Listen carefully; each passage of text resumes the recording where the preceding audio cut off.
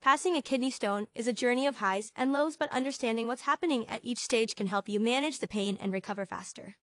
Let's dive into the key moments of this process. Kidney stones often start silently, then suddenly strike with sharp side or back pain, nausea, or blood in the urine. Catching these early warning signs gives you a real chance to prevent bigger problems down the line. Early symptom recognition, smart pain management, and understanding stone formation are all part of being prepared. Every body is different, so finding your best relief strategy is essential. The stone's journey through your urinary tract can cause intense, cramping pain that comes and goes.